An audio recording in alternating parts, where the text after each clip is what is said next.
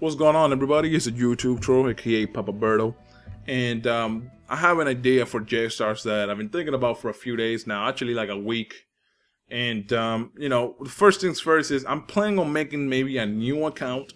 I'm only gonna use it for this series actually, and the thing I'm trying to do is I'm trying to do like a live player battles, but with subscribers and friends only. So it's not gonna be any random people there, just subscribers and friends.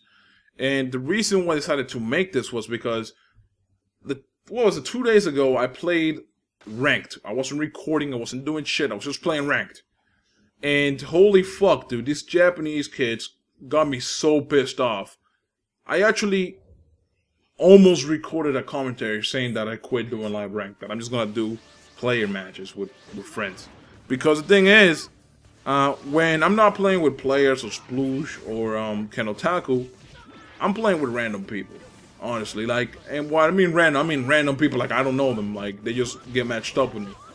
And dude, you could not have any less fun with random people. It's aggravating, dude. Like, unless the dude knows how to play, your teammate knows how to play, and the other team knows how to play, and they don't need spam, you're not gonna have any fun. The game is fun for me when I play ranked simply because I'm able to play with players, I'm able to play with Keno, I'm able to play with Sploosh.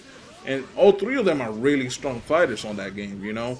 And they're really dependable teammates. That's the only reason why I have fun, alright? But when it comes to playing by myself, I just can't do it. I'm sorry, I just can't. It's just aggravating as fuck. And I decided to do a player battle series because a lot of you guys are already telling me, hey, I bought J-Stars, I'm waiting for it to arrive. Or I just got J-Stars, you want to play and stuff like that. And I guess what I want to do is on the weekends, I want to play J-Stars with all of you, make a lobby, invite you. I record it, I do live commentary for it, I guess. And maybe upload 2 to 3 matches per video. And I guess it's a very good way to have you guys like featured on the videos as well.